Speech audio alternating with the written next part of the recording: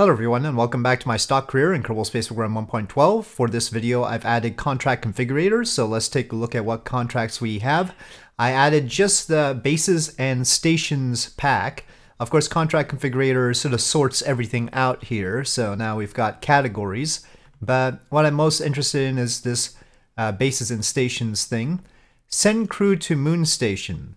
Well, I don't even have crew actually. We really need to retrieve crew is a thing, but let's just start things out, right? We've got these launch this station, that station, that station, so we should just pick up those so that it has those to start off. Support and science lab cupola seems fairly straightforward. These are all the same, and which one we launch first will just be dependent on which window we get first. And return a surface sample from Lath's Peaks to Lath Station. It's got some interesting contracts, doesn't it? Okay, scan a suitable location for a new base on the moon. Orbital resource survey of the moon. We haven't done that yet. Okay, first of all, we'll pick that up. Oh, that's send a rover to Tylo. Okay, well, I mean, there's no downside to picking up a whole bunch of contracts. We've got plenty of room. And let's get all of these. The crew to moon station will have to wait simply because we don't have crew. Payload specialist.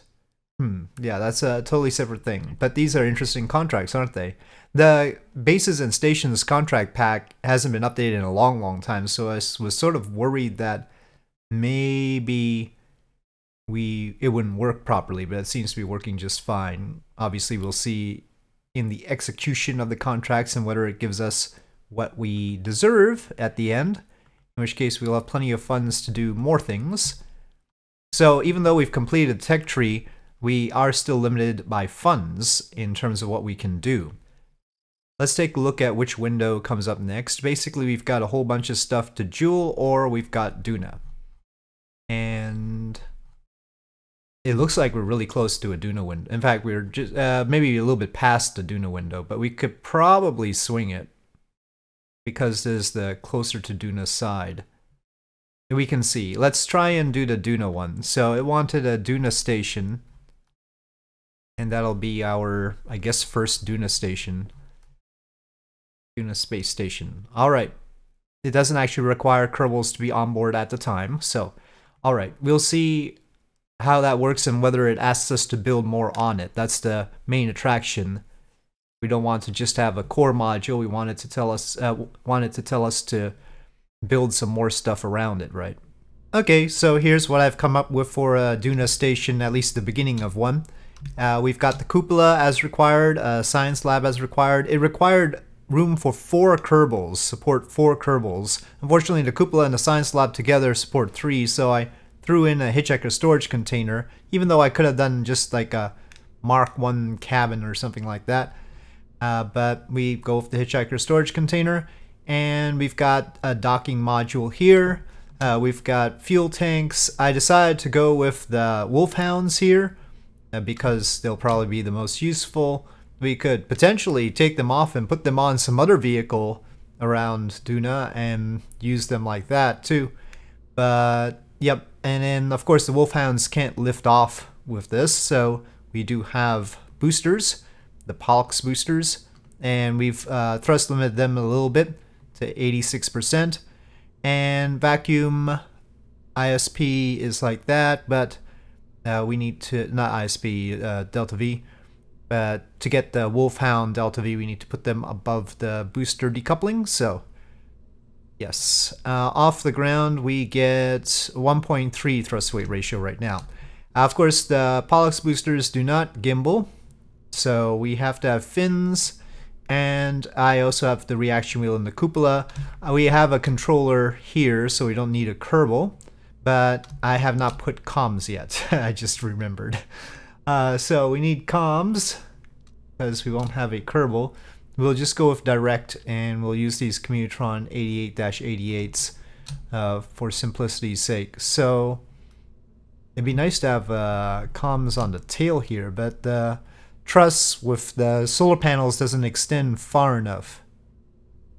Maybe I can fix that, but nah, the dish when it extends will not have enough room there. Let me get rid of it. So yeah, we'll just put it on the side of these fuel thingamajigs. I don't know if I'm going to regret that or not. Maybe over here is better. They'll block those windows, but maybe it's for the best. And we'll have the surface mount ones underneath here. Just 2 of them. Or maybe just 1. I don't think it'll throw the balance off too much. Okay, so we'll go like that.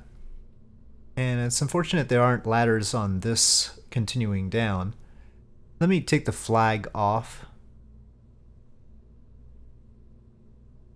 And I'm gonna put some more rungs so that we have a more continuous sort of situation here. I've spared no part count here so far, so, and hopefully we'll sort of continue it on whatever modules dock to this.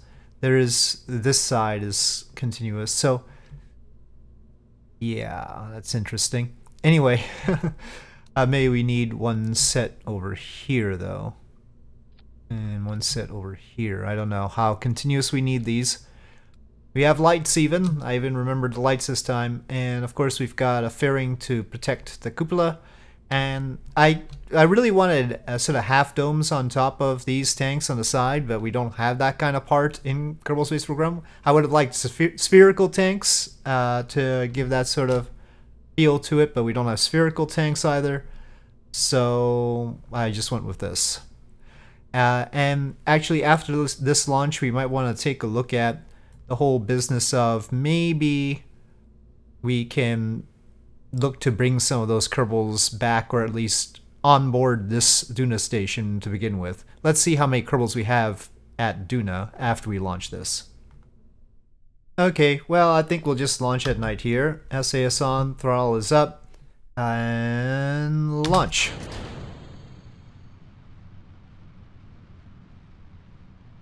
Can I control this properly? We are about to find out.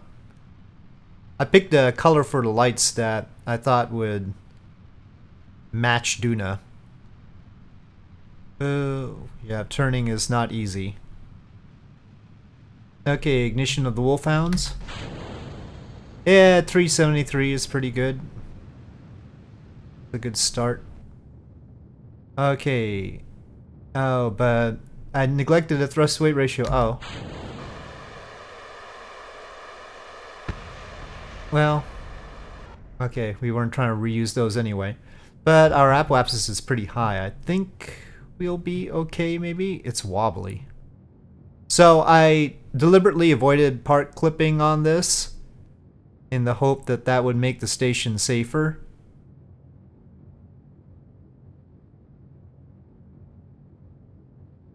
People told me that part clipping in 1.12 is a little bit more dangerous.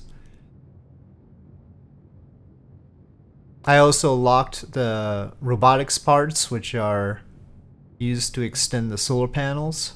But honestly, the robotics parts should not like automatically do things without being told to do them when they're not under a force anyway, so I feel like that's all dubious. This wobble is dubious too. Okay, fairing set.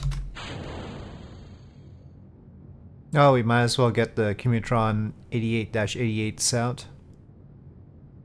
Well, it looks like they will be able to get this to orbit, but boy, it's wobbly. Let's add some more auto strutting. How about that? I think maybe it'll be safe to do that to root part. Mostly it's to grandparent part, so. Okay, that's fine. 100 by 83. We've got 2,500 meters per second. I'm unlocking the robotics parts, extending all of our solar panels. Not so grand in the dark here, but it'll be fine. Okay, so they are all extended. Now, transfer to Duna. We are a little bit late, judging from where Duna is, but I figured it wouldn't be too bad. Let's see. But we're not gonna follow this yet. I think we want to send a crew pod to bring some Kerbals back first. We will finally have multiple missions going to a place. Oh, there we go. We've got an encounter. No problems. We can bring that closer, but yep, no problems at all getting an encounter. Okay, and we'll figure out the mid-course adjustment later. We have the built-in alarm clock now, so that will help us. Let's double check that we have everything that the contract wants. They're all sort of the same, the Joule ones and the Duna one. Yeah, it seems fine. Let's just change the vessel type to station. Okay, so all we have to do is get into orbit around Duna. It's still wobbly though. Root part isn't necessarily the best thing, but it doesn't look like grandparent part is doing enough for us. Okay, here we go. Let me double check our comms.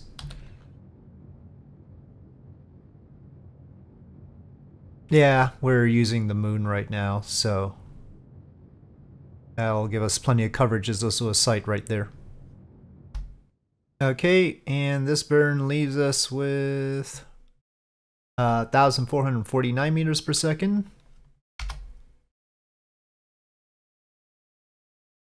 And we will plot the mid-course adjustment, and for the first time use the alarm feature.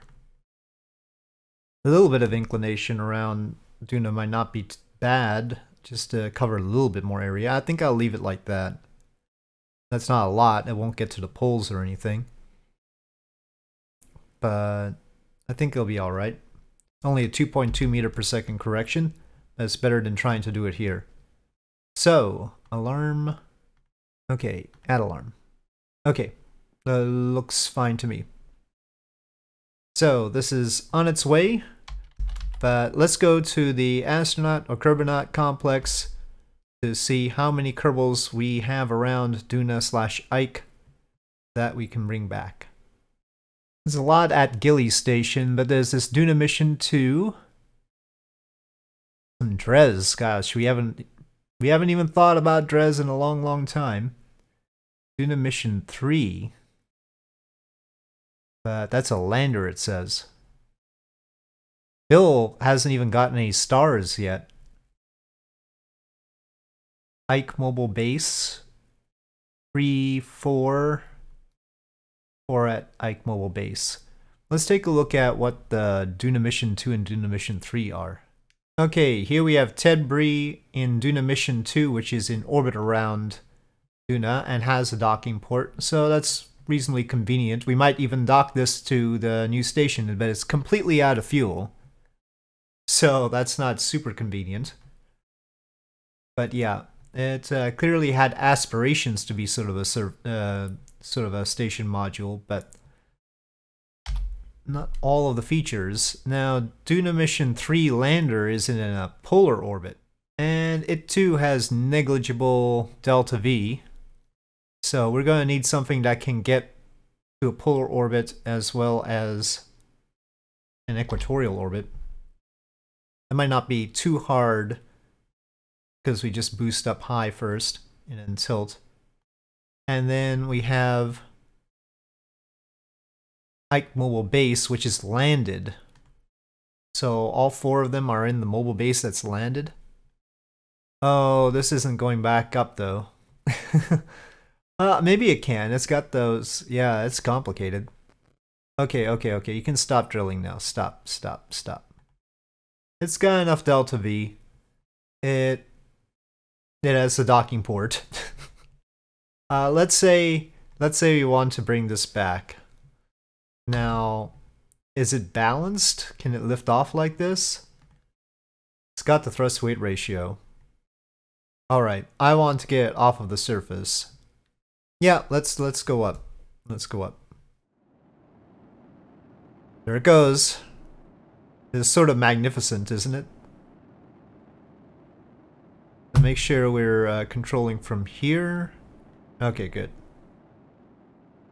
And then we just want to go prograde. We want these Kerbals to get their 5 stars and everything. It's about time they came home, really. But bringing 6 Kerbals home, it's an odd number. Not an odd number, but... Do we want to use 2 different Mark 1-3 command pods? Or do we want to make some other arrangement? We probably need a little bit more height here.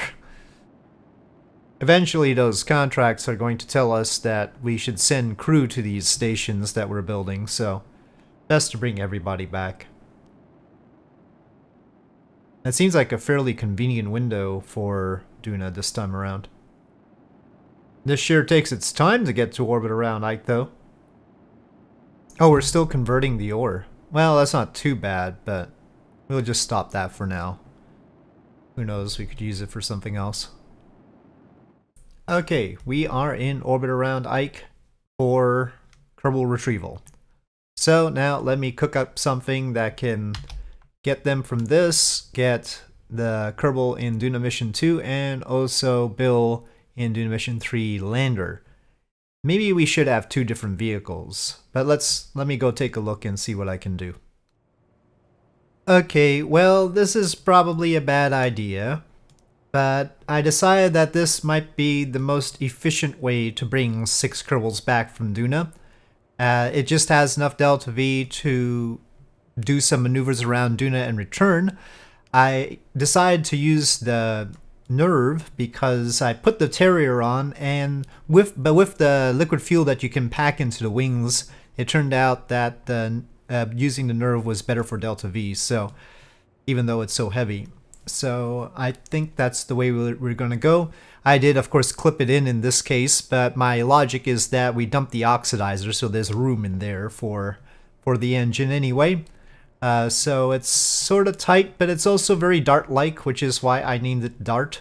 And I'm a little bit worried that the center of mass is too far forward, and it will act like a dart as a result. So it's possible, but it's not meant to land with me, you know, taking it to a runway and sending it down on its landing gear, which it does have landing gear. It is meant to just parachute down. We have the parachutes there. So that is the goal. We gotta send it out uncrewed, and we have an antenna there, and it's got this controller here, and our goal is to bring those Kerbals back, but this is an untested vehicle, so we may be condemning 6 Kerbals to their demise. We'll find out, but I need to put this on a launcher. It is currently 11.65 tons, so it's not particularly light. Okay, well, I've gone with sort of a Titan-ish setup, because I guess that's sort of like a dinosaur? Not really. But, yeah, we've got the Pollux boosters again, and we've got a Bobcat on the center this time. And, yep, and upper stage with a cheetah, so it's very much like Titan. In fact, I even put the size 1.5 decoupler. By the way, I did put a fuel drain valve on our Dart here, and that is because on the parachutes we want it to be as light as possible, so we want to drain all the fuel once it's on the parachutes. Otherwise we'd have to put extra parachutes. So anyway, yeah, this could be interesting. At least we're not launching it crewed, but we're bringing it back crewed, which is dangerous. We'll have to find out. My intention is that the Cheetah stage will actually do some of the maneuvers in the Duna system. It's not a purely transfer stage, though it sort of looks like that right now. I think that we're going to have some delta V remaining in the Bobcat stage to help with the transfer. Though turning is going to be interesting. We're just going to rely on the remote guidance unit up there's 0.5 torque to try and turn this. Maybe the Bobcat's gimbling. So yeah. Okay, and maybe I'll just put hibernate in warp auto right now before I forget. And let's launch this dart. Okay, well, without further ado, SAS on, throttle is up. We've got the Bobcat lighting on the ground, even though with the Titan, of course, it lights in mid-air, and that is because we don't have any gimbling on the Pollux boosters. So We needed some way of controlling this, but it might be still tenuous. Especially with the plane on the top. There's bound to be some aerodynamic issues. I'm gonna try and go a little bit straighter up than usual as a result, but we will find out. Anyway, launch. I'll try and make sure we're following that prograde vector very closely, but if the aerodynamics are bad, the aerodynamics are bad. Oh no! No, it's already bad. It's already bad. Oh no! No! No! I need fins on the Pollux boosters. Right. And okay, if we try and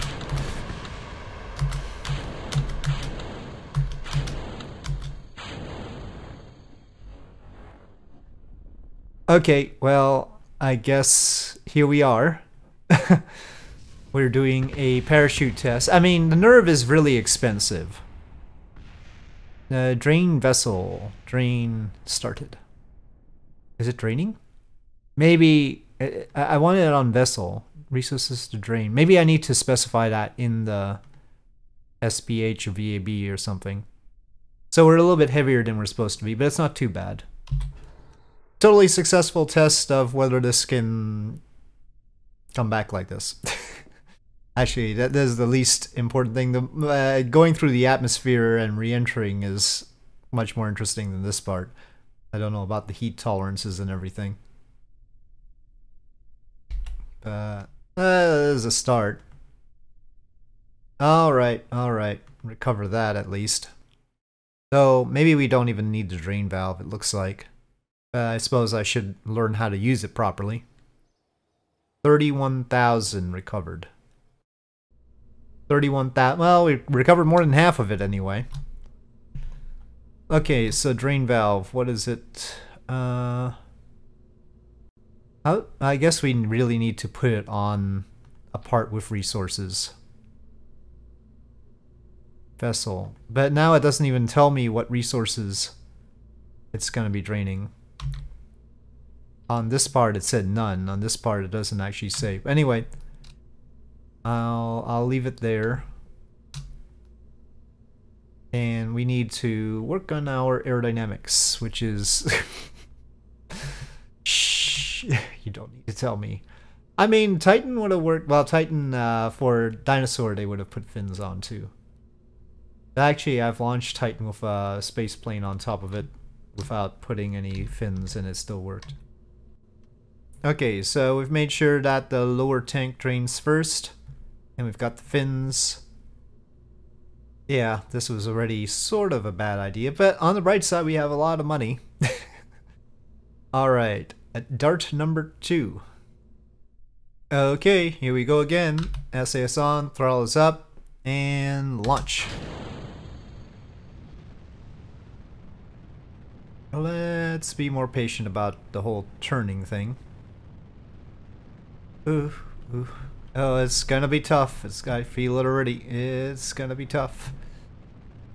Oh, no! No! Okay, I'm just gonna put it in a fairing. It's like I'm starting the game all over again. Okay, fuel drain valve. Now what do you do? This is a major test now. Okay. Yes, yes. Start. It doesn't allow you to drain the mop propellant, apparently.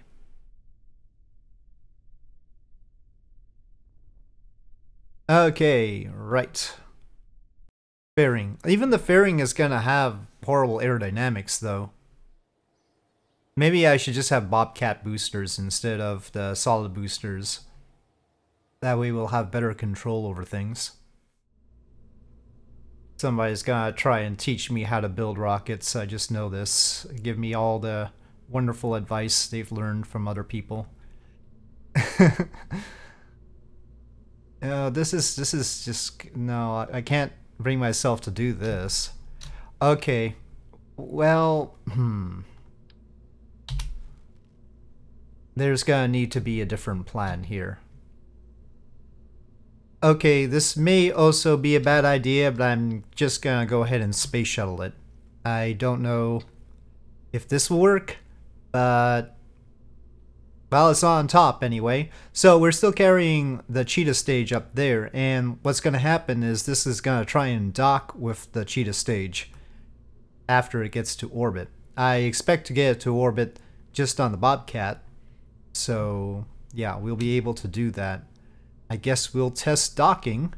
The cheetah stage will have power and the remote guidance unit there, so I've shifted the Bobcat and made it just truss only, the truss mount, and I shifted it closer to the shuttle side because then it'll point better through the combined center of mass, but there's no guarantee that's gonna work perfectly.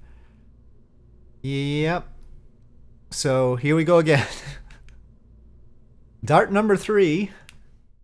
Alright, SAS on, throttle is up, and launch.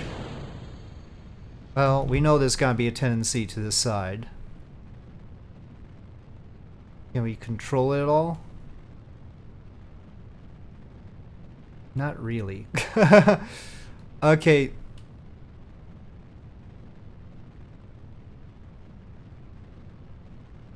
We're gonna spin around here. This is a heck of a ride so far. Why did I have to call it Dart? That was just like asking for it. Okay, okay. We're getting close to solid booster shutdown. We're sort of okay now, I guess. Yeah, that sort of works. Oh man. And they keep telling me Realism Overhaul is harder than this. I don't know what they're thinking. We just need to get to orbit and then redock, and then the Bobcat will have an easier time pointing through the combined center of mass. But it's not having an easy time right now. Yep, seems reasonably balanced right now. It's using about half the pitch authority though. Okay, let's coast a bit. We are not turning much using the tiny reaction wheels in the control units. Okay, we are in orbit though. Let's open that shield. No guarantee we'll have control of this portion after we undock. Okay. And shield. There's some latent force on the main thing. Does it still have control? Oh yeah, it still has SAS on and everything. Okay, so it'll stop its rotation using the tiny reaction wheel. Oh, how did I manage to find the hardest way of doing this? Okay, they're both on hold instead of point to target. I've already used too much of the mod propellant, really. Okay, let's stop using the mod propellant. Well, we're docked. Let's make sure there's no crossfeed here. Disable crossfeed. Alright. Okay, well, we can try and transfer to Duna, but I'm feeling less and less happy with this whole idea. Okay, there's an encounter. Basically the same situation as the other mission. We missed the turn. Okay, well, let's try and use the Bobcat. Okay, go Bobcat, go. We don't want the nerve there, we want the cheetah. And go. And go. There's the cheetah. I don't know. That's not a lot of delta V even in this stage. And then we seem to have less than I was expecting in the space plane too. Okay, now we have an encounter and applying the mid-course adjustment.